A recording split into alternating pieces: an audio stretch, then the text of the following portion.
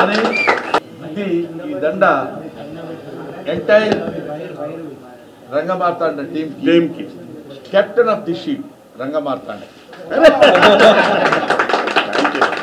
ఇది మీరు చెక్కిన శిల్పాలు మేము అందరం.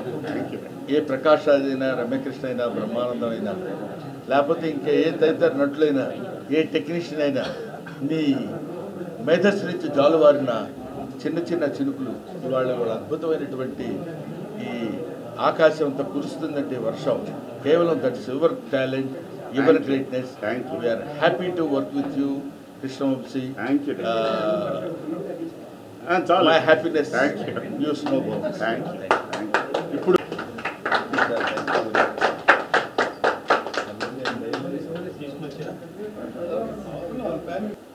ముందుగా మీడియా మిత్రులందరికీ నా హృదయపూర్వకమైన నమస్కారాలు తెలియజేస్తున్నాను. ఇది ప్రతిోడు చెప్పేది లేవే మొదలు పెట్టగానే ముందు మీడియా మిత్రులందరికీ నమస్కారం అంటారని. ఇది కాదు. ఇప్పుడు నేను నమస్కరించినటువంటి పరిస్థితికి, సిచ్యువేషన్కి there is special status for this. ఒక మాటలో చెప్పాలంటే నేను మీ అందరికీ నమస్కరించినటువంటి తీరులో ఒక అద్భుతం ఉంది. మీరందరి సహకారం వల్లే ఇవాళ ఈ సినిమా ఇప్పుడు మిత్రుడు నాగేంద్ర కుమార్ అడిగినట్టు ఇంతటి సినిమా మీ గురించి ఇలా చెప్పుకుంటున్నారంటే ఆ సినిమా ఏముందో, ఆ సినిమాలో ఏముందో చెప్పినటువంటి అతి ముఖ్యమైనటువంటి మిత్రుల్లో మీడియా వాళ్ళు. కాబట్టి మీడియాకి ప్రత్యేకమైనటువంటి అభినందనలు మీకు తెలియపరచుకుంటున్నాను. అది ఊరిని ఏదో మామూలుగా మాట వరుస కన్న మాట కాదు అని చెప్పడానికి చెప్తున్నాను. నెంబర్ 2, ఈ సినిమాలో నా క్యారెక్టర్ గురించి అందరూ చాలా బాగా మాట్లాడారు అని చెప్తున్నారు. అందరూ బాగా మెచ్చుకుంటున్నారు. నాకు కూడా తెలుసు. నేను చాలా సినిమాలు చేశాను కానండి ఈ సినిమాకి గమ్మత్తుగా ఈ సినిమాకి వచ్చినంత అప్రిషియేషన్ కూడా ఒక రేంజ్ చెప్పరు. అప్రిషియేషన్ నాకే ఏంటి నేను గొప్ప నటుండా ఏంటి అనే ఆలోచన రేకెత్తించేటువంటి విధంగా నాకు అనిపించింది. ఒకటి ఇందులో ఈ సినిమా యొక్క గొప్పతనం ఏంటి అంటే, సినిమా గొప్పతనం మీరు చెప్పేది ఉందండి, ప్రజలే చెప్తున్నారు కదా అనొచ్చు. కానీ ఈ సినిమాని తీర్చిదిద్దినటువంటి విధానం, ఇది మెకానిజం ఏమంటే గురుగారు మీరు బయటికి వెళ్ళిపోయి చేసుకుని వచ్చి మళ్ళీ ఇక్కడ టక్క కొడుతుంటే మాస్టర్ ఉద్యోగం చేశాను కదా, సైలెన్స్గా లేకపోతే చెప్పలేను. అందుకని ఇది ఈ సినిమాకు ఉన్నటువంటి డెప్త్ అలాంటిది. ఈ సినిమాకు ఉన్నటువంటి ఆ సినిమా తీసినటువంటి విధానం అది, ప్రజెంట్ చేసినటువంటి విధానం అది, సినిమాని మీ అందరికీ చూపించినటువంటి ఆ దర్శకుని యొక్క ప్రతిభ లాంటిది. ఇది కేవలం ఈయనున్నాడు కాబట్టి దర్శకుడు చెప్పాలని కాదు. మొన్నటి ఈ ప్రెస్ మీట్లో నేను ఈ విషయాలన్నీ ప్రస్తావన తీసుకొస్తే అప్పటికే సమయాభావం చేత నేను చెప్పలేకపోయాను. ఇవాళ ఈ కేవలం నా క్యారెక్టర్ అనే కాదు, ఇందాకే చిరంజీవి గారు ఆయన మాట్లాడుతూ ఇది అందరి నటుల యొక్క దర్శకుడు యొక్క ప్రతిభ, ఇంత అద్భుతమైన సినిమా చూశాను అన్న భావన ఆయన నాకు తెలియపరిచారు. ఇది సభాముఖంగా నేను మా దర్శకులు కృష్ణవంశీ గారి తరఫున వారికి నా హృదయపూర్వకమైన నమస్కారాలు తెలియజేస్తున్నాను. ఎందుకంటే ఒక మహానటుడు అయిన ఎన్నో సినిమాలు లో నటించి అనుభవంతో చెప్పినటువంటి మాట. ఊరికేదో కనబడబడే కృష్ణవంశీ చాలా బాగా తీసేవా సినిమా, అరే ఆ క్యారెక్టర్స్ అసలు అని అంత లైటర్ వేయిన్లో మాట్లాడినటువంటి మాట కాదు. ఎవరు మాట్లాడినా ఈ సినిమా గురించి ఇంతమంది పాత్రికేయ మిత్రులు మాట్లాడినా, ఇంతమంది యాక్టర్స్ మాట్లాడినా, ఇంతమంది అవుటర్స్ మాట్లాడినా, ఇంతమంది స్టేజ్ ఆర్టిస్టులు మాట్లాడినా, వీళ్ళందరూ they speak out of their heart. ఊరికినే ఏదో మాట్లాడినట్టు కాకుండా మనసు లోతుల్లో నుంచి, గుండె లోతుల్లో నుంచి మాట్లాడినటువంటి మాటలు ఈ రంగమార్తాండ సినిమా గురించి. రంగమార్తాండలో అసలు ఈ క్యారెక్టర్స్ ఇలా చేయించగలగాలి. ఎందుకంటే మరాఠా సినిమా మీరు చూసే ఉంటారు. అది నట సామ్రాట్. అది నన్ను చూడమన్నాడు ఈయన. నన్ను చూడమంటే నేను అన్నాను, ఏమయ్యా నాకు ఆ సినిమా చూసి అలా చేస్తున్నానా లేదా ఇవన్నీ నాకు తెలియని విషయాలు. కృష్ణవంశీ మీరు నాకు నమ్మకంగా అలాంటి క్యారెక్టర్ ఇచ్చారు, సెట్లోకి వస్తా, మీరేం చెప్తే అది చేస్తా. ఒకవేళ రాలేదనుకోండి వచ్చే వరకు చేయించండి, కానీ చెయ్యగలనన్న నమ్మకం నాకుందని మాత్రం కొంచెం లోపల కొంచెం కాన్ఫిడెన్స్తో చెప్పాను. అటువంటి నన్ను సెలెక్ట్ చేసుకుని ఈ క్యారెక్టర్ ఇచ్చి ఇంత అద్భుతమైనటువంటి రీతిలో చిత్రీకరించారు అంటే, ముందుగా నేను బ్రహ్మానందం 1250 చిల్లర సినిమాలు ఒక ఎత్తు, రంగమార్తాండ ఒక ఎత్తు. అది నేనన్నది కాదు, దర్శకత్వంలో పనిచేస్తున్నటువంటి నా రెండవ కొడుకు సిద్ధార్థ చెప్పినటువంటి మాట. డాడీ ఇన్ని సినిమాలు నువ్వు చేసావు, అన్ని సినిమాలు నీకు వచ్చి పేరు ప్రఖ్యాతి తెచ్చినాయి, కానీ ఈ సినిమా వేరు, ఈ సినిమా కలర్ వేరు, ఈ సినిమా ఎత్తు వేరు, ఒక తూకం ఇటువైపు వేస్తే రెండు ఈవెన్గా అలా ఉంటాయి. సో రంగమార్తాండ ముందు, రంగమార్తాండ తర్వాత బ్రహ్మానందం అని చెప్పుకోవాలి. ఆ తర్వాత ఈ సిన్సియర్గా ఇందులో ఎందుకంటారంటే, మరి ఈ చెప్పుకుంటే నా గురించి నేను చెప్పినట్టు ఉంటుందేమో అని నేను కొంచెం హెసిటేట్ చేస్తున్నాను. మొదటి నుంచి మీ అందరికీ తెలుసు, నా గురించి నేను చెప్పుకోవాల్సి వస్తేనే నేను చాలా ఇంటర్వ్యూస్ ఎగ్గొడతాను, భయం వేస్తుంది. అంటే మీరు ఎలాగంటే అవునండి అని నేను అనలేను. ఎందుకంటే ఒక తెలియకుండానే ఒక ఫిలసాఫికల్ థాట్ లోపల ఎంటర్టైన్ అవుతున్నప్పుడు నువ్వేంట్రా, వాట్ ఆర్ యూ, నువ్వు పెద్ద పుడింగివే, పెద్ద ఆర్టిస్ట్వే, పెద్ద గొప్పోడువే అనేది నన్ను ఎప్పుడు వెంటాడుతూ ఉంటుంది. కాబట్టి నన్ను నేను ప్రొజెక్ట్ చేసుకోవడానికి కొంచెం భయపడతాను. అందువల్లనే గబుక్కున అప్పుడు ఏ ప్రభువు లాంటి ఎవరో కూర్చుని లోపల నుంచి అలా లాగటానికి ప్రయత్నం చేస్తాడు, తెలియకుండానే బకెట్ వేసి నూతుల నుంచి మనకు తెలియకుండా వాటర్ లాగడానికి ట్రై చేస్తాడు, మనకు తెలిసిపోతుంటుంది. అందువల్ల కొంచెం కేర్ఫుల్గా ఉండటం కోసం చెప్పలేదు. ఒకతను ఫోన్ చేసి, ఒకతనే ఉందండి ఆవిడెవరు, సునీత గారు, సింగర్ ఫోన్ చేసి, ఘంటసాల గారు కొన్ని వేల పాటలు పాడారు, భగవద్గీత పాడిన తర్వాత ఆయనకి గౌరవం పెరిగింది, మీరు కొన్ని వందల సినిమాలు చేశారు, రంగమార్తాండ చూసిన తర్వాత మీ మీద గౌరవం బాగా పెరిగిందండి అని చెప్పి. నేను ఎందుకంటున్నానంటే ఇది మచ్చుకు మాత్రమే చెప్తున్నా. ఇలాంటి చాలామంది రకరకాలుగా మాట్లాడటం, సత్యానంద్ గారు లాంటి వాళ్ళు చచ్చిపోయి ఎక్కడున్నారు ఆయన, ఎవరు సిరివెన్నెల సీతారామశాస్త్రి గారు చూసి, బ్రహ్మానందం గారు ఏంటి ఆ పెర్ఫార్మెన్స్, అబ్బా ఏమీ లేకుండానే ఆ గాజు కళ్ళతో అలా చూస్తూ భార్య చచ్చిపోయినప్పుడు ఆ చిత్తిమంట దగ్గర ఎలా చేసేవయ్యా, యాక్టింగ్ అంటే అది కాదు, ఇది యాక్టింగ్ అంటే, ఇది యాక్షన్ తెలుసుకోవాల్సిన విషయం అని చెప్తున్నప్పుడు ఎవరు చెప్పేది, సీతారామశాస్త్రి గారు. అలాగా ఒక్కొక్కళ్ళు అంటే అది వాళ్ళు చెప్తున్నారంటే ఇందులో చాలా మైన్యూట్ లేయర్ ఉంది. అదేంటంటే నేను చాలా గొప్పని ఫీల్ అవడం, లేకపోతే వాళ్ళు ఎందుకు చెప్తారు, మన దగ్గర మామూలు విషయం లేదు. సీతారామశాస్త్రి ఏమన్నాడో తెలుసా అని ఆ లూజ్ టంగ్ ఉంటుందే, అది కాదు, అది వాళ్ళ ఉత్తమ సంస్కారం. ఎవరు మన సత్యానంద్ గారు ఫోన్ చేసి, గురుగారు చెప్పండి అన్న. గురువుగారు అంటే ఇన్నాళ్ళు నమ్మేమయ్యా, మేము గురువులేమో అని. కాదు, ఈ సినిమా చూసిన తర్వాత నువ్వే మా గురువేమో అనిపించింది అన్నాడు ఆయనే. సో అది వాళ్ళ యొక్క సంస్కారం యొక్క ఆ శిఖరాగ్రత అలాంటిది. లేకపోతే మనం ఎంతైనా నేను మొన్న చెప్పినట్టు నా లిమిటేషన్ నాకు ఉంటుంది. ఎన్ని గొప్ప క్యారెక్టర్స్ చేసినా, ఎంత గొప్ప నటుడినైనా, after all I'm a comedian.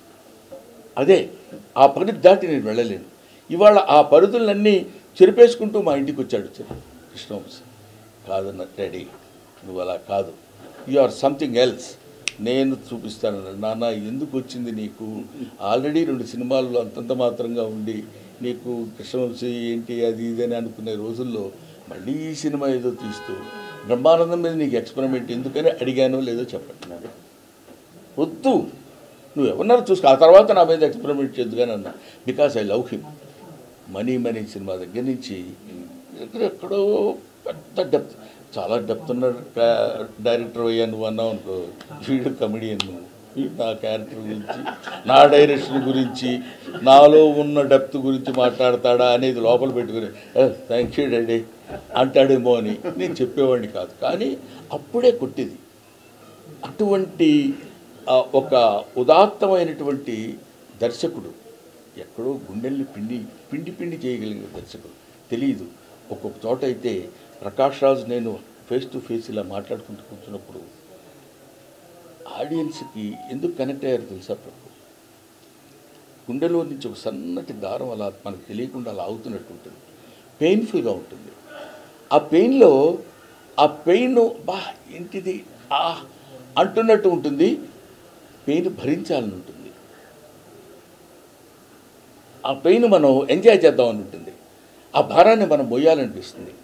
అటువంటి సునిశ్చితమైనటువంటి ఆలోచన చేయగలిగిన అత్యద్భుత దార్శనికుడు మన కృష్ణవంశీ. అందుకనే మీకు రమ్యకృష్ణ క్యారెక్టర్ మనం తీసుకుంటే, రమ్యకృష్ణ చెప్పే విధానం, తను చూసే విధానం, ఎక్కడా నోరెత్తి మాట్లాడకుండా ఉన్న రమ్యకృష్ణ నోర్మోయ్ అని అరుస్తుంటే ఒకసారి పిన్ డ్రాప్ సైలెన్స్. చెప్పు, ఎప్పుడు కోపం రాని వాళ్ళకి కోపం వస్తే ఎలా ఉంటుందో, బర్స్ట్ అయిన వాళ్ళు బర్స్ట్ అయితే ఎట్లాగా విస్ఫోటన జరుగుతుందో అటువంటి క్యారెక్టర్ ఆవిడ చేత చేయించి నట విశ్వరూపం చూపించాడు ప్రకాష్ రాజ్. నట విశ్వరూపం ప్రకాష్ రాజ్. ముఖ్యంగా చివరిలో ఆ కత్తి పట్టుకుని తన కుటుంబం గురించి మాట్లాడుతాడు. చాలామంది చెప్పారు ప్రకాష్ రాజు ఇంతకుముందు చేసిన క్యారెక్టర్లే, కానీ ఒక్కసారి ప్రకాష్ రాజ్ గురించి నేను ఎందుకు చెప్తున్నానంటే, నా క్యారెక్టరు మీరు బాగా చేయలేదంటే నేను చాలా అద్భుతంగా చేశాను. ఇవాళ చెప్తున్నాను, అద్భుతంగా చేశాను అనటం కంటే అద్భుతంగా నా చేత చేయించాడు. అతను అక్కడ పెట్టుకుని నేను చాలా గొప్పగా చేశాను అనడం ధర్మం కాదు, నా చేత చేయించాడు. అలాగే ప్రకాష్ రాజ్ చేత చేయించాడు, అలాగే రమ్యకృష్ణ చేత చేయించాడు. ది ఫస్ట్ సెంటెన్స్ నేను చెప్పింది అది. కానీ నేను చెప్పేది ప్రకాష్ రాజ్ బ్రహ్మానందం చేసినటువంటి కామెడీ సీన్స్లో నుంచి మొత్తం నా ఇమేజ్ అంతా పక్కన పెట్టి ఒక ఫ్రెష్ క్యాండిడేట్ని తీసుకొచ్చి ఎలా అయితే చూపించాడో, ప్రకాష్ రాజు ఇదే మొట్టమొదటి క్యారెక్టర్ అయి ఉన్నట్టయితే అతని ఇమేజ్, అతని యాక్టింగ్ అంతా చేసింది అదే ప్రకాష్ రాజ్ ఫస్ట్ ఈ టైప్ ఆఫ్ క్యారెక్టర్ ఇదే చేస్తున్నట్టయితే వాట్ ఈస్ ప్రకాష్ రాజ్? అది ఆ రకమైనటువంటి ఒక అద్భుతమైనటువంటి నటన ప్రదర్శించాడు. పీక్స్ ఒళ్ళు జలధరిస్తుంది వాడు యాక్ట్ చేస్తుంది చూస్తుంటే, అబ్బా అనే ఆలోచన కలిగించే విధంగా ప్రకాష్ రాజ్ చేయటం. రమ్యకృష్ణ సరే, బ్రహ్మానందం. నాకు లక్ ఏంటంటే కామెడీ క్యారెక్టర్స్ చేసేవాడు సడన్గా షాక్, ఇదేంటి బ్రహ్మానందం ఇలా చేశాడు. ఒకతను ఎంత అందంగా రాశాడంటే, ఇదేదో బ్రహ్మానందం చేశాడంటున్నా కానీ ఈ క్యారెక్టర్ బ్రహ్మానందం చేయాలి, ఎవడో చేశాడా మనం అనుకుంటాం, కానీ బ్రహ్మానందంగా చేసింది ఎవడో, అంటే బ్రహ్మానందంగా ఉంటాడులే అలాగే చేశాడు అని అనుకునేంతటి స్టేజ్లో నేను, కానీ నాకు తెలియని సబ్జెక్టులోకి నన్ను తీసుకెళ్ళి నన్ను మెస్పరైజ్ చేసి ఇలా ఉండాలి అని చూపించినటువంటి వ్యక్తి కృష్ణవంశీ. ఈ 3 క్యారెక్టర్స్ ఓ పక్కన పెడితే ఇంకా అద్భుతమైన విషయం ఏంటంటే అమ్మాయి శివాత్మిక. మేమందరం చాలా బాగా యాక్ట్ చేసాం, శివాత్మిక చేసింది అంతే. శివాత్మిక బాగా చేసింది, మేమందరం చాలా బాగా యాక్ట్ చేసాం. ఎంత దారుణంగా అంటే బాగా చేయటం వేరండి, బ్రహ్మాండంగా చేయటం వేరు. బా ఏం యాక్ట్ చేశాడరా, ఆ కళ్ళ నీళ్ళు అబ్బా ఏడుస్తున్నప్పుడు ముక్తిని ప్రసాదించరా అని బ్రహ్మానందం అన్నప్పుడు ఆ ప్రకాష్, ఇవన్నీ చెప్పొచ్చు. శివాత్మికలు అలా చెప్పడానికి లేదు. తను పదేగా అది ఒక ఇద్దరు స్టాల్వర్డ్స్ యాక్టర్స్, ఒక నేషనల్ జాతీయ స్థాయి నటుడు ప్రకాష్ రాజ్, ఇటు ఒక జాతీయ స్థాయి నటి రమ్యకృష్ణని. ఆగండి అక్కడ, stop there, you see me what I am అని చెప్పినట్టు అవలీలగా చేసింది, అఫర్ట్లెస్గా చేయటం. దానికి ఏదో కష్టపడిపోయి 1 minute సార్ ఉండండి అని చెప్పి ఆ డైలాగ్ ఏంటో ఒకసారి చెప్పండి, ఇది కాదు. ఇవి ఎంతోమందిని మనం చూస్తుంటాం. అక్కడ లోపలికి ఏదో క్యారెక్టర్లోకి వెళ్ళినట్టు ఆలోచించి డిస్టర్బ్ చేయకుండా ఆయన మూడ్లో ఉన్నారు, అవేం లేదు. ఊరికే అలా వచ్చేసి, అవును మరి నువ్వు పెద్ద నాగమ్మవు కదా, నీకు పంతాలు పట్టింపులు ఎక్కువ, మర్చిపోయారు నాన్న అంటుంది అంతే. అనగానే నేను రైల్వే స్టేషన్లో ఉన్న ఆ సీన్ చేసేటప్పుడు, మీరు జాగ్రత్తగా ఈసారి మళ్ళీ చూడండి, నన్ను తిడతాడు, ఏమైనా నీ క్యారెక్టర్ మర్చిపోయి అమ్మాయిని చూస్తున్నావు ఏంటని. అంత బాగా యాక్ట్ చేస్తుంది. ఆ క్యారెక్టర్లోకి వెళ్ళటం అనేది ఈ దుర్మార్గుడి దగ్గర ఉంది. ఏంటంటే చాలామందికి తెలియంది, ఎప్పుడో తెలిసింది, ఈ మధ్యకాలంలో చాలామందికి తెలియంది. నెమ్మదిగా నడుచుకుంటూ సిగరెట్టు అలా కింద పడేసి నలిపేసి మెట్లెక్కుతాడు క్యారవాన్. డైరెక్టర్ గారు వచ్చారు సార్ అంటాడు వాడు. ఆ సీన్ ఏం చెయ్యబోతున్నారో, ఆ సీన్లో ఎలా నటించాలో మా ఇద్దరి మధ్య చిన్న డిస్కషన్ కూడా జరిగింది. అక్కడ ఇది అవసరం అంటావా అన్నాను నేను. ఆయన ఊరికే మనం కూడా మేధావులు అని చెప్పడానికి ఒక చిన్న ట్రైల్ వేశాను. దానికి అంటే చెయ్యొచ్చు డాడీ, కానీ ఇది బాగుంటుంది. ఒక నమ్మకం, తను ఏం చెప్పాలనుకుంటాడో ఒక నమ్మకం, ఆ నమ్మకాన్ని తను ప్రొజెక్ట్ చేసేటువంటి విధానం. ఇప్పుడు నేను చెప్పాను మొన్న సీన్లో, చితిమంట కాలుతున్నప్పుడు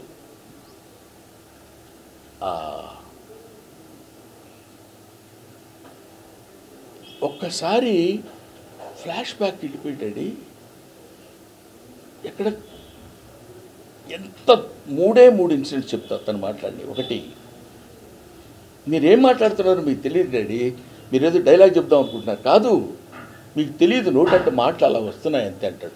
అది ఎలా యాక్ట్ చేస్తారు చెప్పండి, అది సుమ్మే పోయింది చెప్తాడు. ఒకసారి ఆలోచించు. ఇప్పుడు మన థాట్ ఉంటుంది, మనం ఏదో చెప్పాలనుకుందే కదా డైలాగ్ రాసిస్తే, చచ్చిపోయిందిరా పిచ్చి తల్లి, ఎన్నో మనం ఒకరిని చేస్తున్నారు, కళ్ళంటే నీళ్ళు రావట్లేదు ఇంటరా అని చెప్పడమే. అది కాదు, డైలాగ్ గుర్తుపెట్టుకుని చెప్తున్నాడు అండి. వద్దొద్దు, నీకు తెలియకుండా నీ గుండెల్లో నుంచి ఏదో సౌండ్ వస్తుంది, ఆ సౌండ్ రూపం అది అంటాడు. That is Krishna Vamsi. అలాగా ఒక ఆర్టిస్ట్ని ప్రొవోక్ చేసి వదులుతాడు, పందెం కోడి వదిలినట్టు. వాడిని అలా వదులుతాడు, మా ఇద్దరిని అలా వదిలాడు హాస్పిటల్లో. కొట్టుకో, పందెం కోళ్ళు రంగంలో దిగిన తర్వాత ఏ కోడికున్న సత్తా ఆ కోడి చూపిస్తుంది. అక్కడ ప్రకాష్ రాజ్ ఆల్రెడీ బాదం పప్పు అయ్యి తిని తయారైన కోడి కాబట్టి ఆడు కొంచెం ఒక అడుగు ముందుకున్నాడు, తప్పదా. కానీ నేను అక్కడ తయారు చేసింది ఏంటంటే, ఒక అద్భుతమైన రీతిలో ఆ డైలాగ్ చెప్పించాడు. అక్కడ నేను డైలాగ్ చెప్తున్నప్పుడు, రెడీ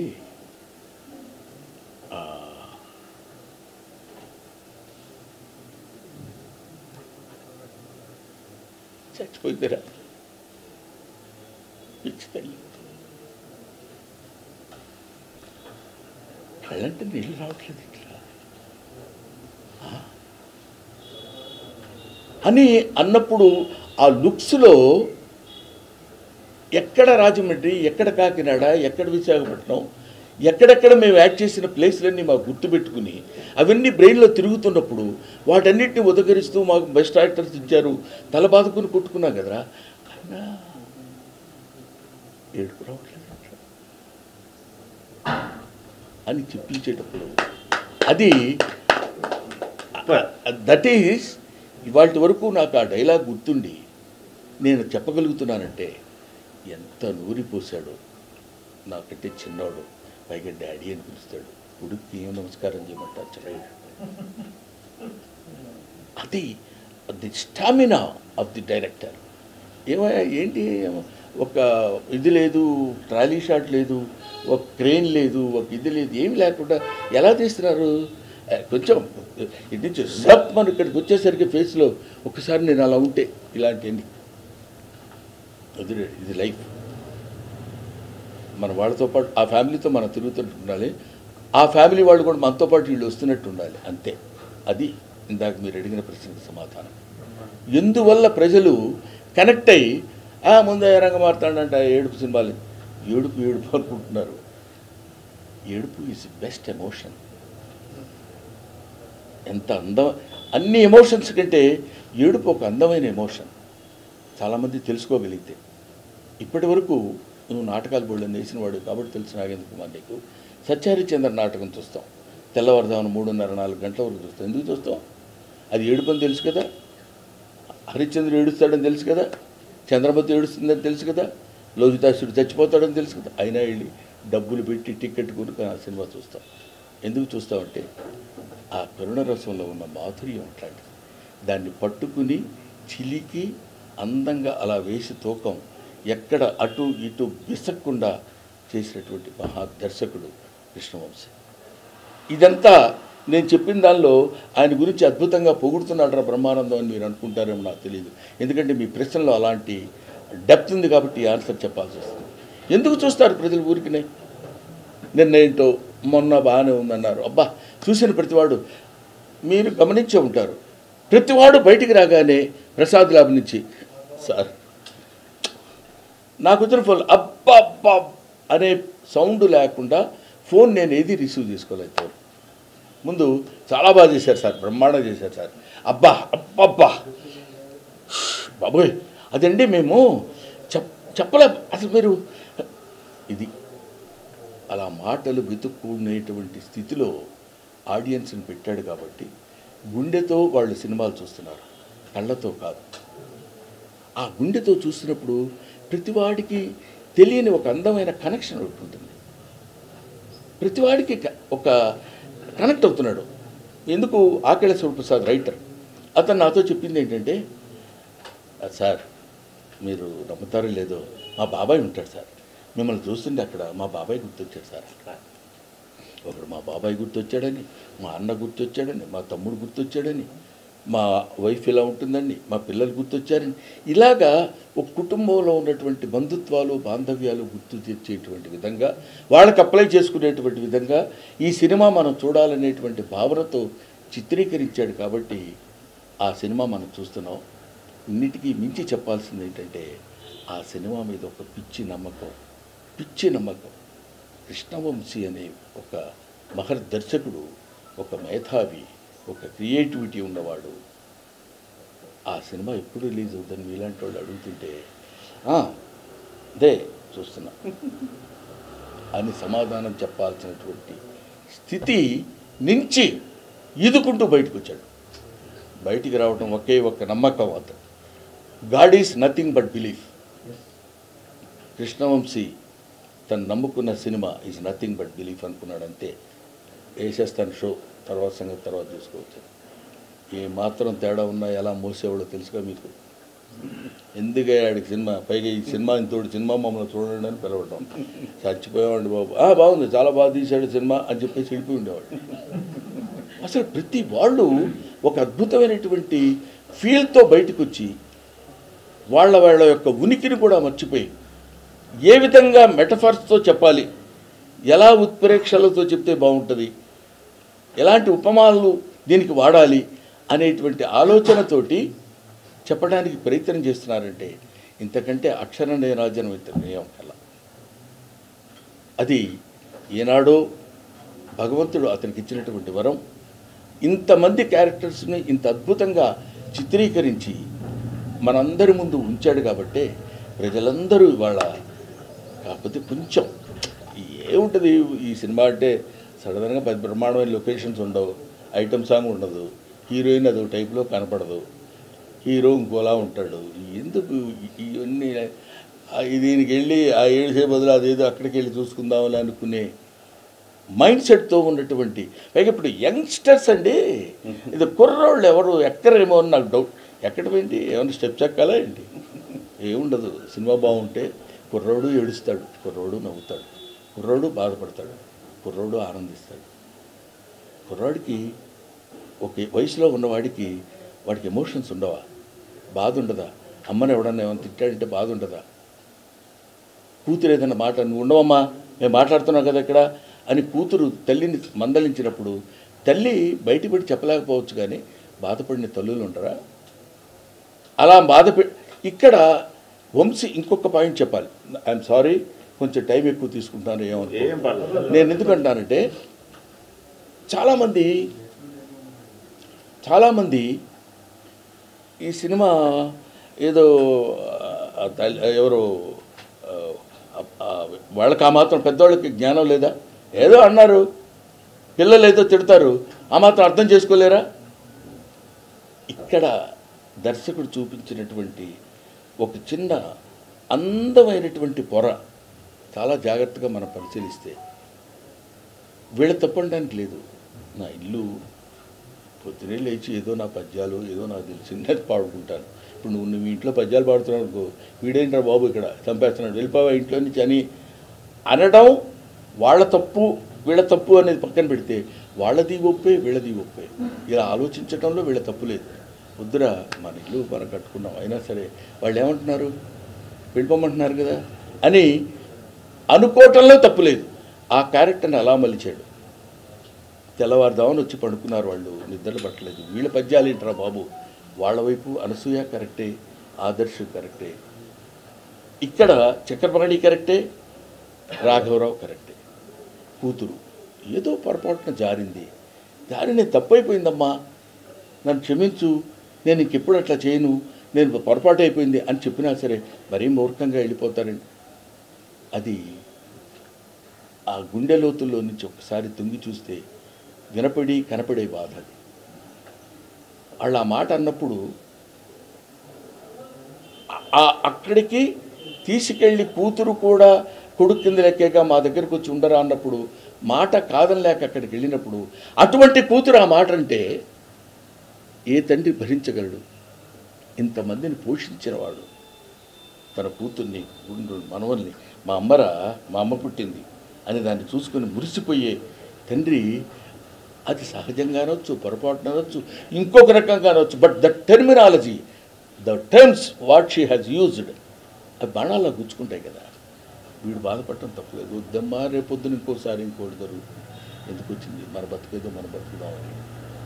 అక్కడి నుంచి ఆ చీకటి ఫోకస్లో వాళ్ళిద్దరిని నడిపించుకుంటూ తీసుకెళ్తుంటే అది కదా లైఫ్.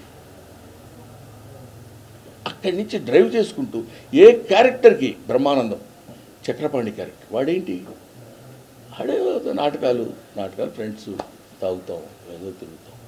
ఇక్కడ చాలా జాగ్రత్తగా డీల్ చేసే ఇష్టం. మీరు గుర్తుపెట్టుకోండి ఏంటంటే, నేను అదే ఆ తలుపు తీసినప్పుడు మీరు కొట్టారు సార్, అద్భుతంగా ఉంది సార్ ఆ సీన్, నిజమే. కానీ ప్రకాష్ రాజ్ దెబ్బతిన్న తర్వాత సైలెంట్గా ఊరుకున్నాడు. ఏంట్రా కొడతావేంటి, నాకు తెలీదా రావాలని, నాకున్న బాధలు నాకున్నాయి అనొచ్చు. స్నేహితుడి మీద ప్రేమ, స్నేహం యొక్క విలువ వాడికి ఏం తెలుసు, పాపం తాగేస్తున్నాడు, పట్టించుకోలేదు. రే, నాకున్న బాధలు నాకున్నాయిరా, ఈతి బాధల్లో పడి మర్చిపోయాను రా. కొట్టినప్పుడు రియాక్ట్ అవ్వాలా, దెబ్బ తిన్నప్పుడు రియాక్ట్ అవ్వాలా. ఛీ, నువ్వు ఒక మనిషిరా, నువ్వు చెత్త నటుడువే కాదురా, మనిషిగా కూడా నీచుడురా అని తిట్టినప్పుడు వాడిని అలా చూసి స్నేహంతో వాడిని గుండెల్లో పెట్టుకున్నాడు తప్ప ఒక్క మాట లేదు. అది వాడు చిత్రీకరించిన తీరు కృష్ణవంశీ. ఆ తర్వాత వీడు ఇలా తిట్టిన తర్వాత వెంటనే ఇతను రియాక్ట్ అయిపోయి వాడు ఆ మాట, నన్ను క్షమించరా, నేను ఇలాగ రాలేకపోయానంటే గట్టిగా కుట్టాను, సారీరా, బాధలో ఏదో అనేశాను. అంతటి స్నేహాన్ని అంతటి చక్కగా టాలీ చేసి దాన్ని డీల్ చేసినటువంటి విధానం, ఇలా చెప్పుకుంటూ పోతే ఒక్కొక్క క్యారెక్టరు అద్భుతమైనటువంటి చిత్రీకరణ చేసి ఒక బేలూరు శిల్పంలాగా ఒక అద్భుతమైనటువంటి టెంపుల్ని కన్స్ట్రక్ట్ చేశాడు మన కృష్ణవంశీ, శిల్పి Krishna Vamsi. Thank you very much.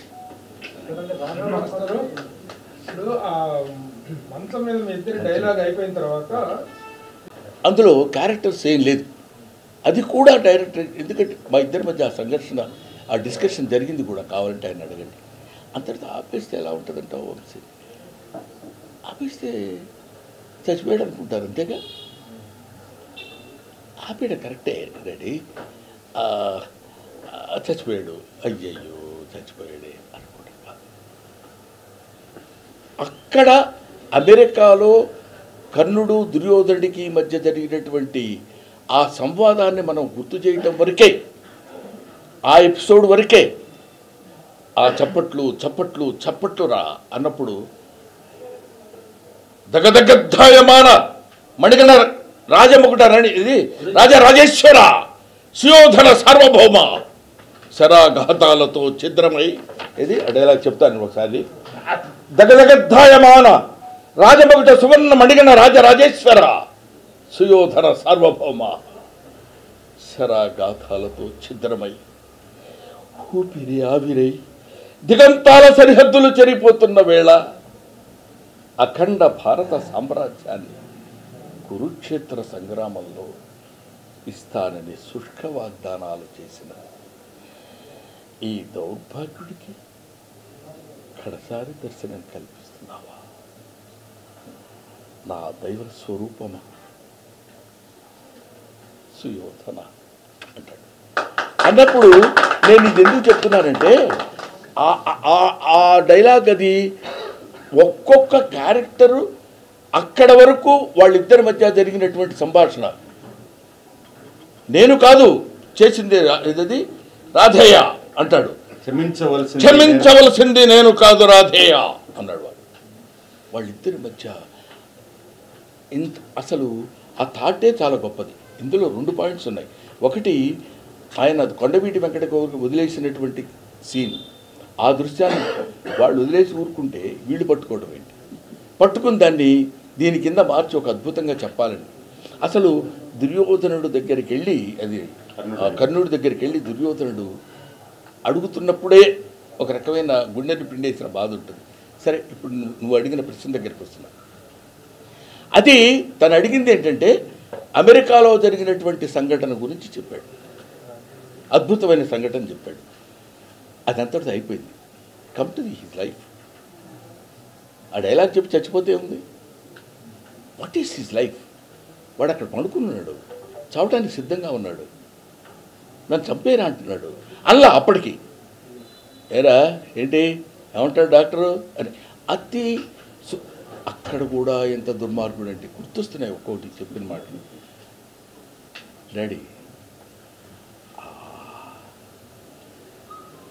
చల్లగా నవ్వాలి డాడీ అన్నాడు. చల్లగా నవ్వు ఎట్లా ఉంటుంది? ఏమన్నా మీడియము చల్లగా ఓవెల్లో పెడతామా నవ్వుని? కుదరదుగా. అయినా అదేదో అన్నాడు, మనం దానికి ఎంతవరకు న్యాయం చేకూర్చగలం. ఈ kindly see the film once again. అక్కడ ఇచ్చిన తర్వాత ఒక లాఫ్ కాదు, అది సంతృప్తి కాదు, చచ్చిపోతున్న బాధ కాదు, ఏదీ కాదు, ఒక హలో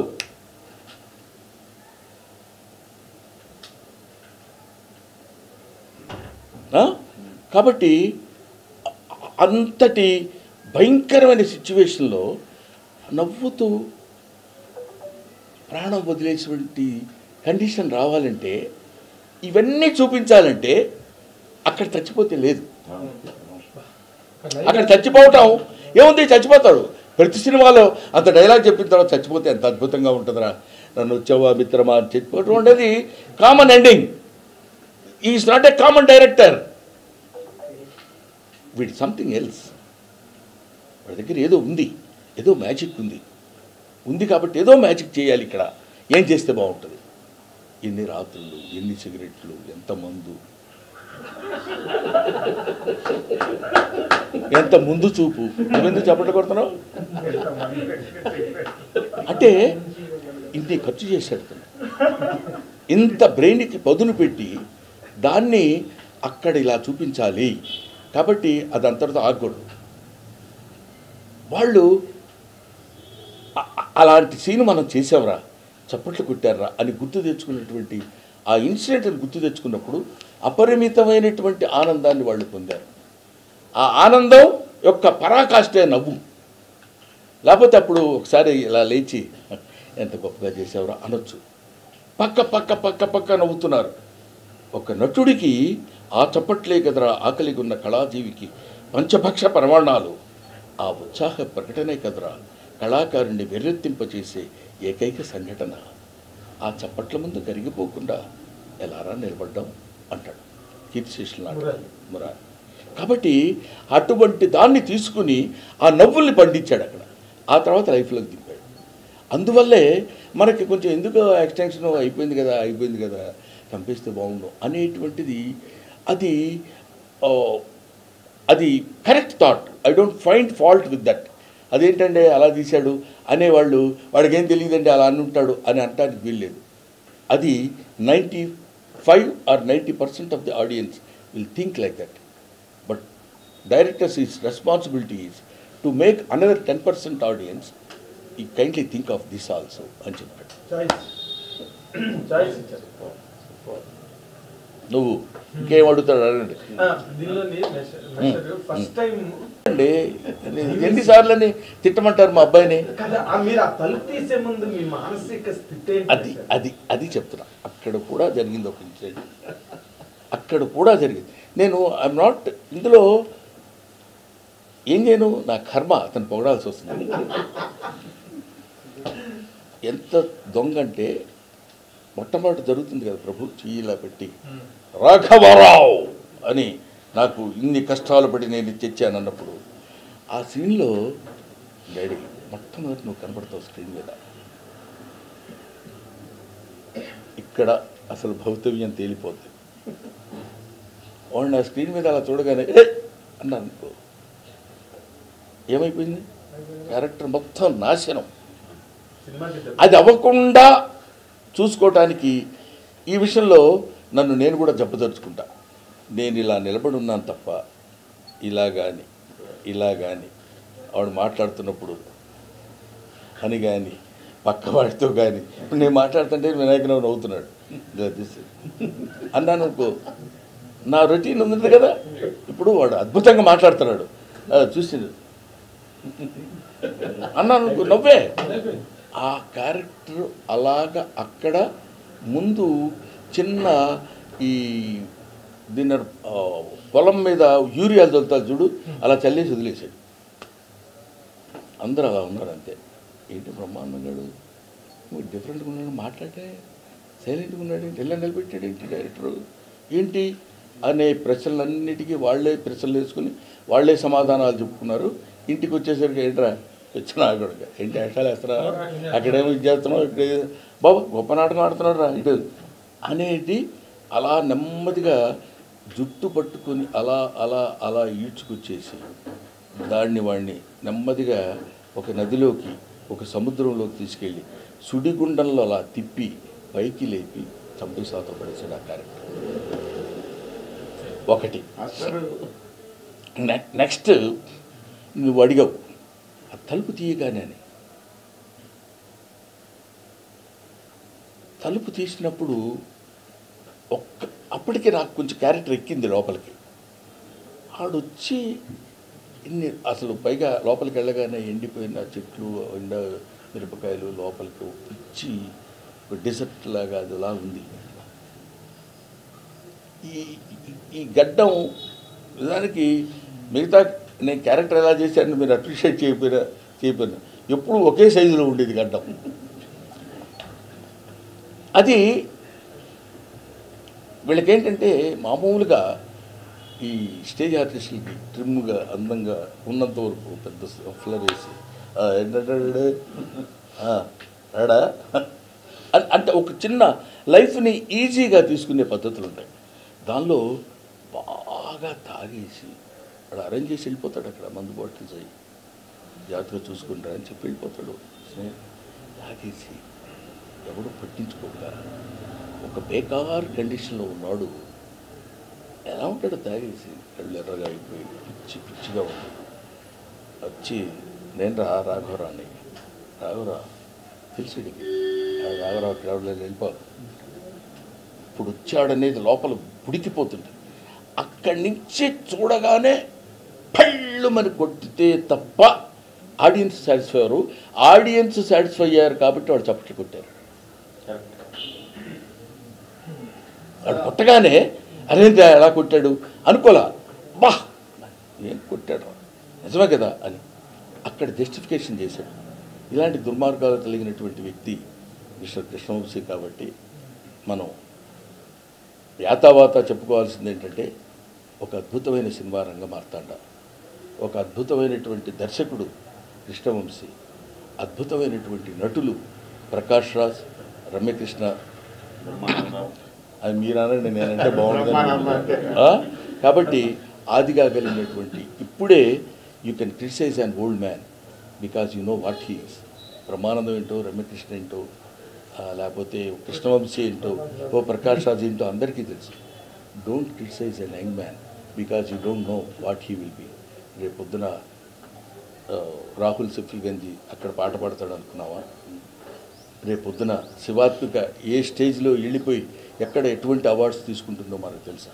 అందువల్ల వాళ్ళని కూడా గౌరవించటం నేర్చుకోండి. ఆన్ లొకేషన్స్లో అప్రిషియేషన్స్ అంటే బాగుంది. ఆన్ లొకేషన్లో అప్రిషియేషన్ దక్కేది కానండి. ఫుడ్ కూడా పెట్టలేదు సార్ మూర్ఖుడు, దుర్మార్గుడు. ఎంత దుర్మార్గుడు అంటే ఎట్లా తింటావు, ఒక షాట్లో చేయాలి డాడీ ఇదని చెప్పి 4 పేజీలు పేపర్ ఇచ్చేసి 2.5 నిమిషాలు ఏ షాట్లో చేయాలని చెప్తున్నప్పుడు కూర్చుని రుచులు ఇది బాగాలేదురా ఇక్కడ చికెన్ తేలేదా అని ఎక్కడంటాం. రుచులు దోసం పంచు పొనాడి తిన్నన్నాడు ఎవరు? శ్రీనాథుడు. అది జొన్న కూడు జొన్నంబలి జొన్నకలి జొన్నలు తప్ప మరి సన్నలు సున్నసుమి పన్నుగా ఈ పలనాటి సీమ ప్రజలందరికీ నేను పాపం పల్నాడులో తిరిగినప్పుడు బాధపడ్డాడు. అలాగా అలాంటి వాడు కాకుండా హేమపాత్రాన మెవ్వాని పంక్తి కలదు అన్నాడు శ్రీనాథుడు. శ్రీనాథుడు బతికాడు. హేమపాత్రాన బంగారు పళ్ళాల్లో తిన్నవాడు ఇక్కడికి వచ్చి ఇట్లాంటి డైలాగ్స్ చెప్పి వెళ్ళిపోయినప్పుడు దానిలో రుచి ఏం తెలుసుకుందామని ఉంటుంది. వద్దులేవా, ఇప్పుడు భోజనం చేయమంటావా, మా తెలీదా అడిగినప్పుడు పెట్టు. నాకు చెప్పండి సార్ డైలాగ్ ఏంటది? రాజేంద్రుడు అని నేను చెప్పడం, ఆకేళ్ళ శివప్రసాద్ని గురువుగారు ఇక్కడ కొంచెం తప్పుపోయిందండి అది. పోయిందిలేవా నువ్వు అంటే ఇప్పుడు పాత రోజుల్లో మాస్టారు మనం ఒప్పచెప్పేటప్పుడు తప్పుపోతే కరెక్ట్ చేస్తారు చూడు, ఆ రోజుల్లాగా గుర్తు తెచ్చుకుని ఆల్మోస్ట్ అక్కడ అంత కష్టపడి ఆ డైలాగ్ మొత్తం ఇంత మిస్టేక్ కూడా లేకుండా పూర్తిగా అమ్మయ్యా ఇప్పుడు బాణాలతో యుద్ధానికి వెళ్తున్నానని వచ్చాను. ఎదురుగా ఉన్నవాడు అవశ్యం గెలుతుమనంగా రాదు, వచ్చినవాడు పలుకునుడు అని.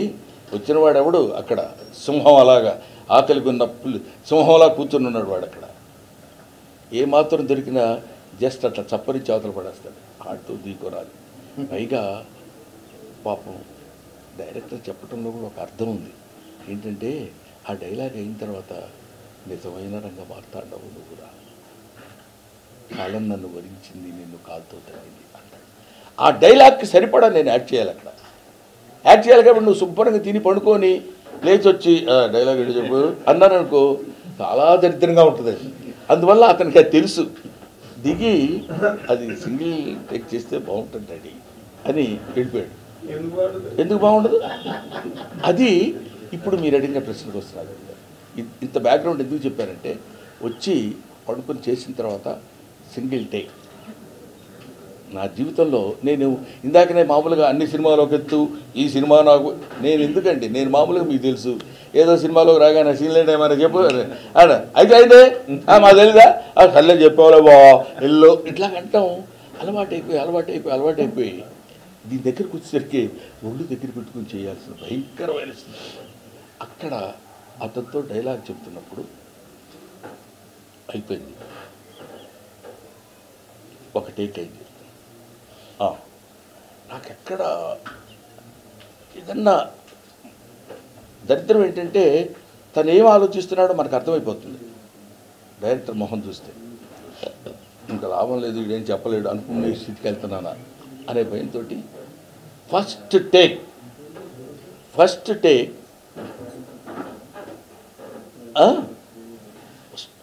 Start sound action.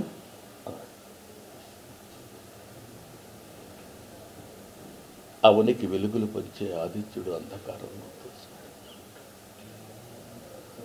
అని ఆ మూట్లోకి వెళ్ళి ఒకసారి ఆదిత్యుడి గురించి, ఒకసారి కుంతీదేవి గురించి, ఒకసారి ద్రోణాచార్యుడు, ఇంతమంది చేసినటువంటి తప్పిదాల వల్ల నీకు ఇచ్చిన వాగ్దానం నిలబెట్టుకోలేకపోయాను. డైలాగ్ చెప్తున్నా ఇలా వచ్చింది. ఇక్కడికి వచ్చి కూర్చున్నాడు. ఇక్కడికి వచ్చి కూర్చున్న తర్వాత చెప్పా, ముక్తిని ప్రసాదిస్తావా? ఆడొక రియాక్షను. ఆ తర్వాత ఇలా పెట్టి నమస్కారం చేసి వెనక్కి తిరిగి పడిపోయిన తర్వాత అతను వచ్చి నా చేతులు రెండు తీసి ఇలా పెట్టేసి అలా నడుచుకుంటూ వెళ్ళిపోయిన తర్వాత కట్ అన్నాడు. ఓకే అన్నాడు ఇతను. అని ఓకే అంటాం గొప్ప కాదు. 23 సంవత్సరాల నుంచి చేస్తున్నాను డైరెక్టర్గా, అసిస్టెంట్ డైరెక్టర్. నాకు తెలియకుండా నేను ఓకే చూపించాను డాడీ. ఒకటి ఇదొక ఎత్తు అయితే, ప్రకాష్ రాజ్ అన్నాడు, అదే ఏమన్నా మీరు చేసేటప్పుడు ఎలాంటి ప్రశంసలు పొందారని అడిగారు కాబట్టి చెప్తున్నాను. ప్రకాష్ రాజ్ అన్నాడు, అరే కృష్ణ ఇది 1 more అన్నా నేనే చంపేస్తాను అన్నాడు. ఎవరో కాదు, నేను చంపేస్తాను. ఏంటది? అది ఇప్పుడు కృష్ణవంశీ గొప్పోడు అని చెప్పడానికి గొప్ప దర్శకుడు కాదు, గొప్ప మానవీయ కోణం దాగింది అతనిలో. ఏంటంటే చెప్తున్నాను నేను, డాడీ డైలాగ్ చెప్తున్నావు, అద్భుతంగా వస్తుంది. అబ్బా ఏం చెప్తున్నాడు! ఎందుకంటే 2 minutes డైలాగ్ అది. అట్ ఏ స్టెచ్ చెప్తుండాలి, మర్చిపోకూడదు, ఎక్స్ప్రెషన్ మిస్ అవ్వకూడదు, దానికి రియాక్షన్ ఇవ్వాలి, ఎదుటి మనిషితో ఢీకొంటున్నాం అనేది అన్నీ దృష్టిలో పెట్టుకుని చెప్తున్నావు. లాస్ట్లో అలా వెనక్కి పడిపోయి చేతులు ఇలా పెట్టుకున్నప్పుడు భయమేసిందండి. ఎక్కడన్నా కట్ అంటావేమో, అబ్బా అంటావేమో, తప్పు చెప్తావేమో అని మానసిక సంఘర్షణకు గురయ్యాడు. అప్పుడు అయిపోయింది ఓకే అన్నప్పుడు నేను ఆ టెన్షన్ భరించలేకపోయాను డాడీ అన్నాడు. అది కదా ఒక ఆర్టిస్ట్ యొక్క ప్రసవ వేదన్ని గమనించిన డైరెక్టర్ అతను. ఉంటుంది నాన్న, సీరియస్ మ్యాటర్ మాట్లాడుతున్నప్పుడు పిచ్చావా, అక్కడ తగ్గావా, ఇవన్నీ చాలా దగ్గరగా ఉంటాయి. ఎందుకని పర్లేదు. ముందుగా అందరికీ నమస్కారం. మంచి సినిమా తీస్తే ఆడియన్స్ డెఫినెట్గా చూస్తారనే గొప్ప నమ్మకంతో, ఆడియన్స్ మీద నమ్మకంతో ఫస్ట్ నుంచి నేను సినిమాలు తీస్తున్నాను. ఈ సినిమాకి ఇంకా ఇలాంటి సినిమా డెఫినెట్గా ఆదరిస్తారని చెప్పి ఆ నమ్మకంతో దాని మీద కాసేపు సైలెంట్గా ఉండరా. ఆ నమ్మకాన్ని నాతో పాటు సినిమా చూడకుండా, సినిమా ఏం తెలియకుండా ఎంతో నమ్మకం పెట్టిన ప్రొడ్యూసర్ ఎస్ వెంకటరెడ్డి గారు అండ్ ప్రొడ్యూసర్ కాలిఫ్ మధు, ఆ తర్వాత ఇలాంటి సినిమాని ఫైనల్ కాపీ చూసి ఇది బాగుంది సార్, ఇది మనం డెఫినెట్గా చేద్దామని చేసిన మైత్రి ప్రొడ్యూసర్స్ అండ్ డిస్ట్రిబ్యూటర్స్ వీళ్ళందరికీ మనస్ఫూర్తిగా కృతజ్ఞతాభివందనాలు. సెకండ్, ఈ సినిమా స్టార్ట్ చేసిన దగ్గర నుంచి ఫస్ట్ నుంచి కూడా తమ సొంత సినిమాలాగా నేను ఎవరిని ఏమి అడగకపోయినా మీడియా విపరీతంగా హెల్ప్ చేసింది, వరల్డ్ వరకు హెల్ప్ చేస్తూనే ఉంది. మీ అందరికీ కూడా చాలా చాలా చాలా థ్యాంక్ యూ. దాని తర్వాత మీరు ఏదైనా అడిగితే చెప్తారు. అంటే కాదు, ఇప్పుడు బ్రహ్మానందం గారు ఇంతసేపు మాట్లాడడం మీడియా, ఈయన చెప్పగలడు, ఈయన చేయగలడు. ఆయన ఈ సినిమా ఈ క్యారెక్టర్ డిసైడ్ చేసుకోవడానికి ఆయన ఉండటం అదృష్టం, ఆయన దొరకటం అదృష్టం. ఆయన మనకి ఇంత ప్రాక్సిమిటీ, నేను అసిస్టెంట్గా ఉన్నప్పటి నుంచి ఒక చనువు ఆయన దగ్గర ఉండటం, డాడీ అని తిరుగుతాం. దానికి ఆయన ఇప్పుడు ఇదే క్యారెక్టర్ ఇంకెవరన్నా చెప్తే నవ్వేసి వెళ్ళిపోమా అని కాకుటీ ఇచ్చి పంపించావు. యాక్చువల్గా డెఫినెట్గా చేసి వచ్చిండేవాడు కాదు. ఆయన నా మీద పెట్టిన నమ్మకం, ప్రకాష్ మీద పెట్టుకున్న నమ్మకం, ప్రకాష్ మీద ఉన్న గౌరవం, ఇప్పుడు మనకు ఇంత మహానటుడు అని తెలిసిన తర్వాత కూడా ప్రకాష్ని అంత పొగుడుతున్నాడు చూడండి. మిగతా వాళ్ళందరినీ ఆ మానవత్వ లక్షణాలే చూసి, ఆ నాలెడ్జ్ చూసి, ఆ కెపాసిటీ చూసి ఊరికినే అమాయకంగా అయితే బ్రహ్మాండం గారిని వాడుకుందామనో, బ్రహ్మాండం గారికి ఏదో మనం చేసేస్తున్నామనో చేసింది కాదు. చాలా చాలా క్యాల్కులేటెడ్ రిస్క్. అది 100% వెళ్తుంది అని తెలుసు. వాళ్ళందరికీ ఆల్టర్నేటివ్గా బ్రహ్మాండం గారు ఉన్నారు. మనకు బ్రిలియంట్ యాక్టర్స్ ఉన్నారు. నాజర్ గారు కానీ, కనికెళ్ళ బర్ని గారు కానీ, ఒక స్టేజ్లో ధైర్యం చేసి కొట్టాడని మోహన్ బాబు గారి దగ్గర కూడా వెళ్దాం అనుకున్నా, అడుగుదామని. అలాగా సత్యరాజ్ గారు, పార్థిపన్ గారు, దేవరాజు కన్నడ, ఇలా చాలామంది ఉన్నారు. ఇంకా 4-5 పేర్లు ఉన్నాయి. మన మురళీ శర్మ గారు, ఆశీష్ విద్యార్థి. ఒక మాట అన్నారు ఇది లాస్ట్ టైం ఇంటర్వ్యూస్లో, అంటే బ్రహ్మానందం గారు ఈ క్యారెక్టర్ ఇంతమందిని అనుకున్నాము కానీ ఏదో మ్యాజిక్ జరగాలి ఎగ్జాక్ట్లీ. ఒక సర్ప్రైజ్ ఎలిమెంట్ నాకు కూడా ఒక టెన్షన్ ఉండాలి. టెన్షన్ భయం ఉంటే కరెక్ట్గా ఉంటాం. అదే వీళ్ళందరూ మంచి యాక్టర్లే, but some magic more needed దీనికి. అప్పుడు అది ఒక సర్ప్రైజ్ ఎలిమెంట్ ఉండాలి. ఎలిమెంట్ అనుకుని మరాఠీలో నట సామ్రాట్ అనే టైటిల్ ఉంది. తెలుగులో కూడా అది పెట్టొచ్చు కదా, నట సామ్రాట్ మనకు కూడా అలవాటైన పదం. తెలుగులో నట సామ్రాట్ ఒక్కడే ఉన్నాడు, ఆల్టర్నేటివ్ లేదు. ఆ టచ్ చేయకూడదు మనం అట్ల దగ్గరికి. కానీ ఫస్ట్ పేరు వినగానే రైటప్ చేసాం, ఇది వేరే టైటిల్. ఒక బలమైన ఇమేజ్తో ఎంతకాలం ఒక పెద్దల పట్టు నడుస్తూ మళ్ళీ ఒక నటుడిని రీఇన్వెంట్ చేయడం అనేది బిగ్గెస్ట్ ఛాలెంజ్. కాదు రీఇన్వెంట్ చేయడం కాదు, ఇంత బలమైన ఇమేజ్ ఎందుకు వచ్చింది ఆయనకి? నవ్వించగలరు కాబట్టి. ఎవరిని చూస్తే మనం సంతోషం మొత్తం. అదే డాడీని అడుగుతూ ఉంటాను ఎప్పుడు, మీ నాన్నకి అసలు ఎలాగ ఐడియా వచ్చింది అది నీ పేరు బ్రహ్మానందం పెట్టాలని? మహానుభావుడు ఎలా ఊహించాడు, ఎలా చెప్పగలిగాడు, అదే నిజం. ఒక మనిషి చేసే జీవితానికి సంబంధించిన ఒక టైటిల్ అతని పేరు కింద ఎలా పెట్టగలరు? ఎక్కడైనా చూసాం అసలు మనం? చూడు, ఆసుగా ఇప్పుడు గబుక్కున హరిశ్చంద్రుడు, రోహితాసుడు అంత నాలెడ్జ్ ఉంది. ఒక విజ్ఞాన ఖని అంటాం. ఆసుగా సంస్కృతి చెప్పగలరు, ఆసుగా తెలుగు పురాణాలన్నీ చెప్పగలరు, కావ్యాలు చెప్పగలరు, ఫిలాసఫీ చెప్పగలరు. అంతే స్పీడ్గా మిమిక్రీ చేయగలరు, అంతే ఫాస్ట్గా బొమ్మలు వేయగలరు. ఇన్ని మల్టీ టాలెంట్స్ ఉండి నవ్వించగలుగుతున్నారంటే ఆయనలోనే అణువు అందరికీ టచ్ అవుతుంది. అందరికీ బ్రహ్మానందం గారు అనగానే ఒక ఆనందం అసలు అంటేనే కనెక్ట్ ఉంది.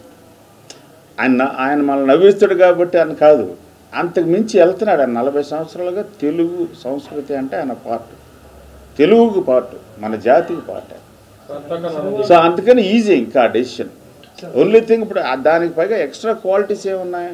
తెలుగు పెర్ఫార్మెన్సు, ఒక కన్విన్సింగ్ ఎబిలిటీ, దాంట్లో మిక్స్ అయిపోతారు స్క్రీన్లో. అండ్ ఎక్కడున్నా సరే ఆయన మీద ఉంటుంది మన అటెన్షన్, ఆరా ఉంది. పాత క్వశ్చన్కి వెళ్తున్నారు, కొత్త పర్సెప్షన్ కాదు, ఒరిజినల్ పర్సెప్షన్. మన అందరం సూపర్ఫిషియల్గా చూస్తున్నాం. నవ్విస్తాడంటే నవ్విస్తాడని బ్రాండ్ వేసేస్తాం. కాదు, ఎందుకు నవ్విస్తాడు, ఎలా నవ్వించగలుగుతున్నాడు, నేను ఎందుకు నవ్వుతున్నాను, నేను ఎందుకు కనెక్ట్ అవుతున్నాను, నేను ఎందుకు తర్వాత కూడా సినిమా చూడనప్పుడు కూడా ఎలాగ కనెక్ట్ అయ్యి నాకు ఒక హ్యాపీనెస్ వస్తుంది లోపల. అది అర్థం. కొత్త పర్సెప్షన్ ఇవ్వట్లేదు అంటున్నా, ఉన్న పర్సెప్షన్ మనం చూడట్లేదు. ఆ ఫేస్ని మనం చూడట్లేదు, ఆ ఫేస్ని మనం చూడట్లేదు.